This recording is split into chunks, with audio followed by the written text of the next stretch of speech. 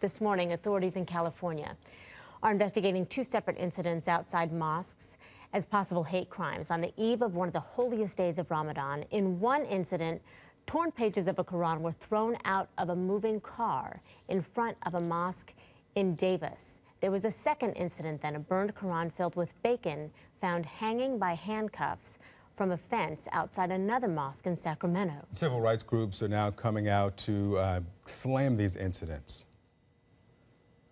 They want to rip out pages of any book, and in their homes, there's no issue. But when you try to intimidate a community, and unfortunately, we've been seeing a lot of these type of cases around the nation.